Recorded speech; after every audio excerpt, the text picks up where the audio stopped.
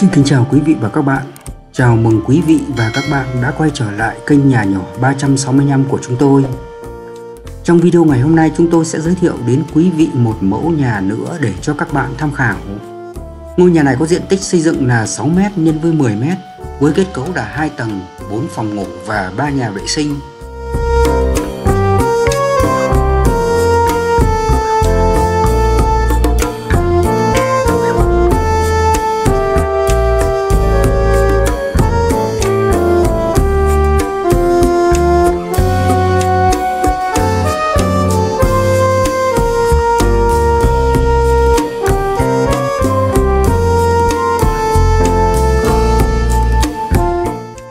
Cổng chính vào nhà ở bên tay phải gồm có 2 cánh bằng sắt sơn màu xanh đen và được mở sang hai bên. Gara ở bên tay phải của ngôi nhà với diện tích là 3m x 4,5m. Từ gara này chúng tôi lắp đặt một cửa đi nhỏ để vào khu bếp và nó rất thuận tiện cho bạn khi đi chợ mua thức ăn hoặc đi vào nhà mà không phải đi qua phòng khách, cũng như ảnh hưởng đến việc tiếp khách của gia đình. Cửa chính của ngôi nhà ở bên tay trái và ở mặt tiền của chúng tôi có thể dành ra một khoảng sân nhỏ với diện tích là 2m x 3m. Ở đây chúng tôi đã xây dựng một khu tiểu cảnh nho nhỏ để trồng cây xanh và các bồn hoa nhỏ để giúp cho phần sân thêm hấp dẫn hơn. Ở sân này bạn có thể đặt một bàn uống nước nho nhỏ cùng với 2 chiếc ghế xinh xắn để bạn có thể vừa ngắm cảnh vừa uống trà thư giãn rất thoải mái.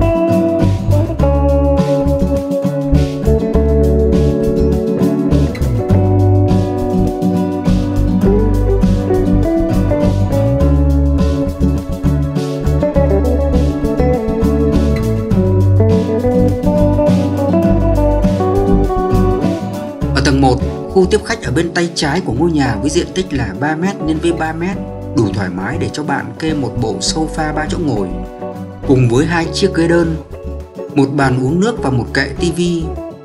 Cửa đi và cửa sổ nhôm sinh pha sẽ giúp cho ngôi nhà thêm phần sang trọng hơn. Một bộ đèn trần hiện đại cũng giúp cho phòng khách sáng sủa lung linh hơn. Sàn của tầng 1 được ốp gỗ màu nâu với hoa văn khá đẹp. Bạn có thể thay bằng gạch men cũng được, tùy theo sở thích của mình. Khu bếp ở bên tay phải của ngôi nhà với mặt bếp làm bằng đá màu đen có chiều dài là 4m. Nơi đây bạn có thể lắp đặt một chậu rửa đôi, một bếp nấu bằng điện hay ga. Tủ bếp trên và tủ bếp dưới bằng chất liệu gỗ công nghiệp sáng bóng, rất dễ lau chùi.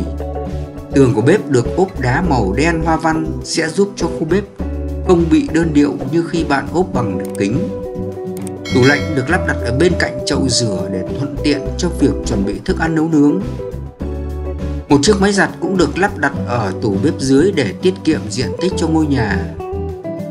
Bàn ăn bằng gỗ gồm 4 chỗ ngồi cho gia đình được đặt ở giữa nhà và gần với khu bếp nấu. Bạn có thể đặt thêm một chiếc ghế ở đầu bàn để có thêm nhiều chỗ ngồi hơn. Phía trên bàn ăn chúng tôi có lắp đặt một bộ đèn trần kiểu hiện đại để chiếu sáng cho cả khu bếp này. Phía sau nhà chúng tôi có dành ra một khoảng sân nhỏ với diện tích là 1,4 x 1,5m để làm nơi phơi quần áo, với mái che bằng kính ở phía trên để lấy ánh sáng và gió cho cả khu phơi và khu bếp nấu này. Nơi đây bạn có thể dùng làm sân ướt để rửa thức ăn cũng được. Ngoài ra chúng tôi cũng xây dựng thêm một bồn cây nhỏ dọc theo bức tường của sân phơi để cho khu vực sau nhà này thêm phần tươi mát hơn. Một phòng ngủ ở phía bên tay phải của ngôi nhà với diện tích là 3m x 3,2m, dùng cho cha mẹ già hoặc cho khách đến chơi ở lại nghỉ ngơi. Phòng này chúng tôi có lắp đặt một giường đôi, một tủ quần áo và một chiếc tivi để xem tin tức hoặc giải trí.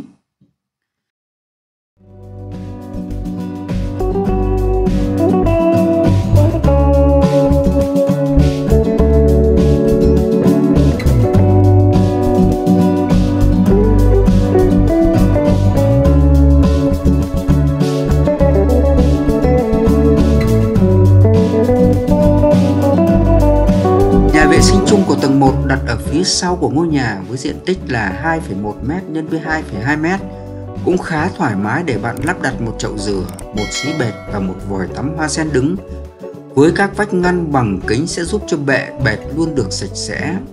Nền nhà vệ sinh được hạ thấp xuống 5cm so với sàn bên ngoài để giữ cho sàn nhà luôn được khô ráo hơn. Cầu thang lên tầng 2 nằm ở phía bên tay trái của ngôi nhà, bao gồm 17 bậc, với các mặt bậc ốp đá màu đen, có chiều rộng bậc là 28cm và chiều dài bậc là 90cm. Tay vịn sắt sơn tĩnh điện màu xanh đen đứng để tạo lên sự tương phản cho ngôi nhà. Dưới gầm cầu thang này bạn có thể xây một khu tiểu cảnh nho nhỏ hoặc lắp đặt một tủ gỗ đựng các vật dụng cần thiết khác cũng được. Sàn của tầng 2 cũng được ốp gỗ hoa văn như ở tầng 1. Ở tầng 2 của ngôi nhà bao gồm có 3 phòng ngủ, 2 nhà vệ sinh, 1 ban công và một nơi để thờ cúng gia tiên. Ở tầng 2 này, ngay phía trên cầu thang lên, chúng tôi có dành ra một không gian nhỏ với diện tích là 3m x 3m để đặt một bàn thờ gia tiên và một ghế ngồi đôi. Nơi đây chúng tôi có lắp đặt một giá cây cảnh để giúp cho tầng 2 thêm phần tươi mát. Tường bên cạnh bàn thờ chúng tôi có lắp đặt một cửa sổ nhỏ mở ra ở giếng trời để giúp cho khu vực này được thoáng mát khi hương khói.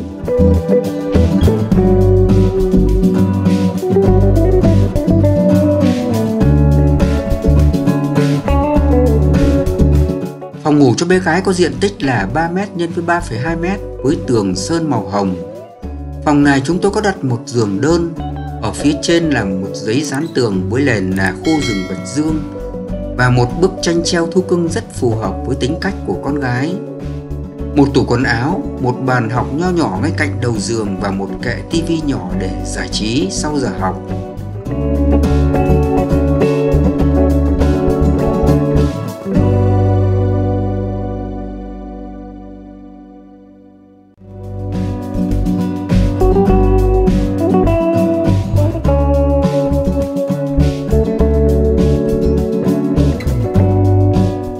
Nhà vệ sinh chung cho 2 con ở bên cạnh phòng của con gái có diện tích là 1,4 x 2,2m.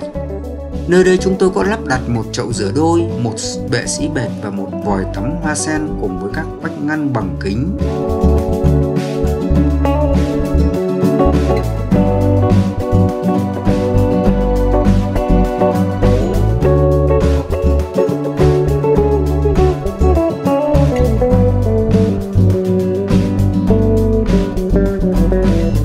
Phòng ngủ cho bố mẹ ở phía mặt tiền của ngôi nhà và có diện tích là 3m x 3,2m với một giường đôi, một tủ quần áo, một kệ tivi nhỏ để giải trí và một bàn trang điểm ở ngay đầu giường. Từ phòng này bạn có thể bước ra ban công ở phía mặt tiền của ngôi nhà.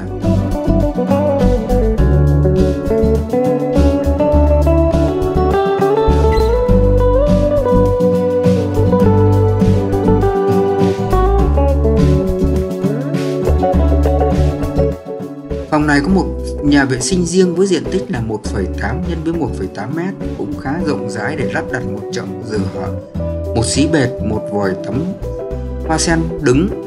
Vách ngăn bằng kính được sử dụng để giữ cho nhà vệ sinh luôn được khô ráo khi sử dụng.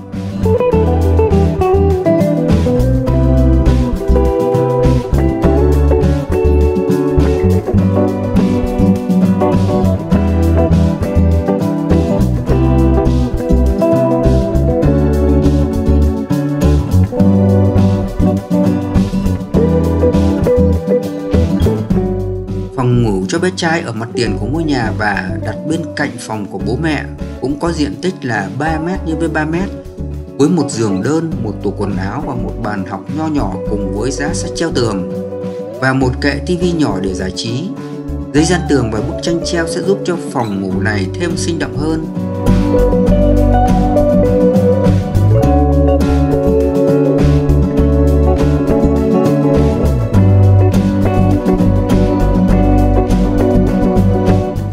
Từ phòng ngủ của bố mẹ và phòng ngủ của con trai có thể bước ra một ban công chung ở phía mặt tiền của ngôi nhà với diện tích là 2m x 3m.